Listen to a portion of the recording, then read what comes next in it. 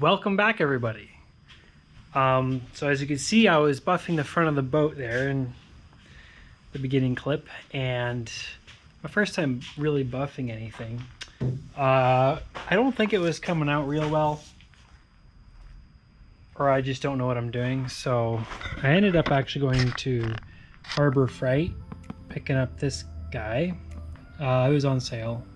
Got it for a pretty good price. Got some pads and some rubbing compound, high gloss polish.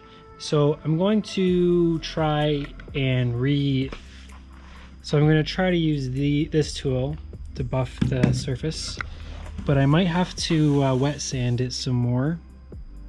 I mean, it's not terrible, but there's definitely still some scratches in the surface here. So yeah, I'll be working on that probably later today. And I also put in some gel coat. I've just brushed it on. I'm just gonna do one coat. So I'm gonna go over this with the palm sander and make it all smooth. And then actually the final flooring will be that foam like teak looking flooring stuff that I'm gonna be putting on the floor. So you won't really see the white gel coat. I went and picked up this aluminum angle piece. So I'm going to use this for a transom cap. So it's probably going to be cut to 41 inches. I'm going to cut 2 of them and then place them on either edge, because this is just over 40 inches, but kind of curves up in each corner a little bit. So you need to figure out if that's going to be an issue or not. And glue and screw that down to the top of the transom. Got this E6000. It works good with an aluminum, so I didn't want to get something that was gonna corrode aluminum, so that should work well with aluminum. So basically what I'm gonna do, put this down on the top of the transom, squish it in there, and then I also have screws, so I'm gonna screw it in as well. But this piece will just be used to protect the top of the transom. Got my drain plug, so I'm officially seaworthy. We can pretty much just put this in the lake today and go just slap my 9.5 Evinrude on there and just go putt around. You know, it's kind of tempting. I'm just gonna work on the transom cap and get that sorted out, hopefully put on there nicely. 40 3/4. So here's my piece.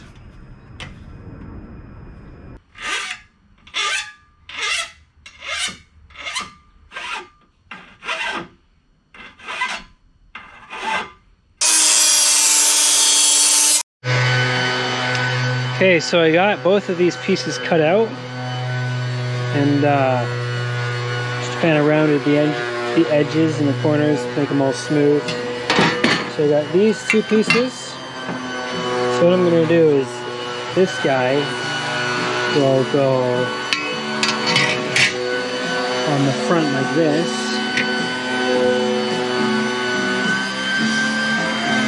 And then it's going to have this back piece sit over the top. I bought some fancy screws for the finishing touches, and my door's locked. And I got these screws that will fasten it to the transom.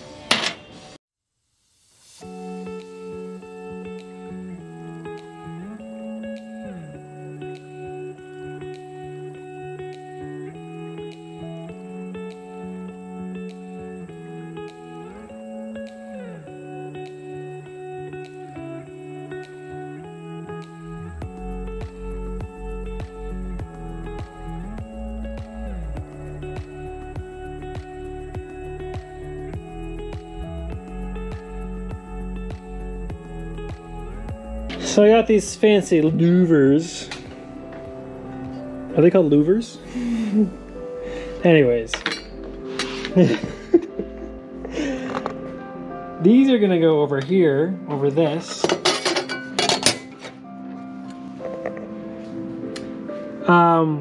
Yeah.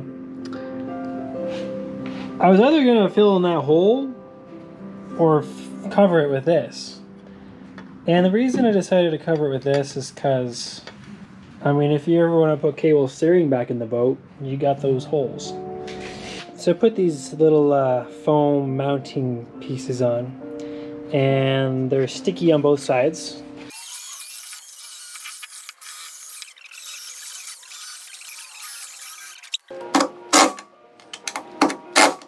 So that's how it's just gonna look. There weren't many options of types of vents to like this size that would go over any holes that I had. So I think that will be fine for what it is. Just got this, so I got my rub rail soaking in the sun, get it nice and pliable. And then I'm gonna go ahead and install it on the boat finally. So what I'm gonna do actually, I drilled a hole right here and I'm gonna basically put a screw through the bottom of the rub rail so that the corner will stay in place, and I'll wrap it around the whole boat. I also got this 5200 marine adhesive that I will be putting inside the rub rail. Here we go. You can't really see it. Oh, there it goes. So I'll just be putting it in the crevice along the whole length. So that will help it. That will help it stick to the boat properly. And I got Phil and Jonathan here. They're gonna give me a hand, right, guys? So it shouldn't take too long. Look how shiny that is. It's like glass. Anyways, so let's yeah, I got this stuff. I'm gonna pop a hole in the end and we're gonna get to installing the rub rail.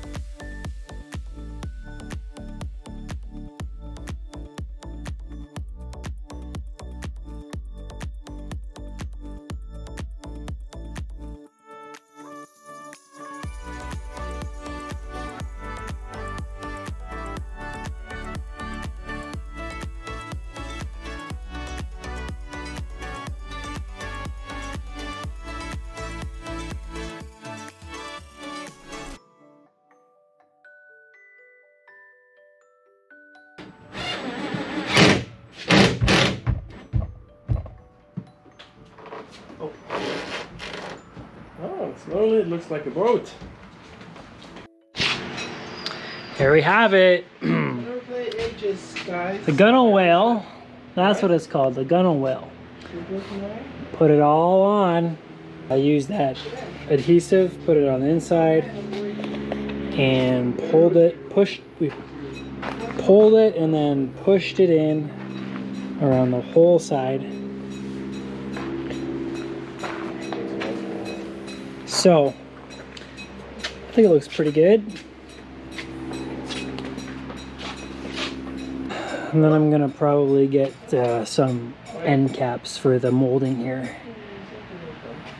I need to figure out what kind of end caps to get and where to get them. I think I found some on Amazon. I just need to get the right size. So that's that. So this is what it looks like. Kind of just opens up and has a little rubber teeth in there. So what we did was just filled that gap in and then pushed it over the whole lip around the boat. So if anybody's looking for some of this Gunwale stripping, I found it on a website called marinewarehouse.com. I think it's .com, maybe it's something else, but I'll be putting the link in the description. It came from Australia, because that's the only place I could find it.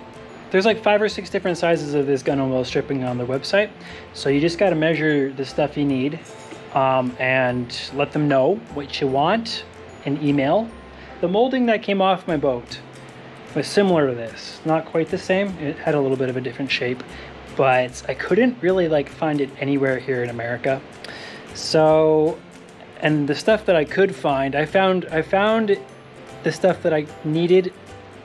Basically, there's like 6 different companies in Australia that sold this type of Gunwale stripping or rub rail, whatever you want to call it. And I ended up just emailing the one company and they had it and they were able to ship me the length I needed and was able to fit it nicely on my boat. And I think it looks real nice. Couldn't really ask for a nicer rub rail, if you ask me.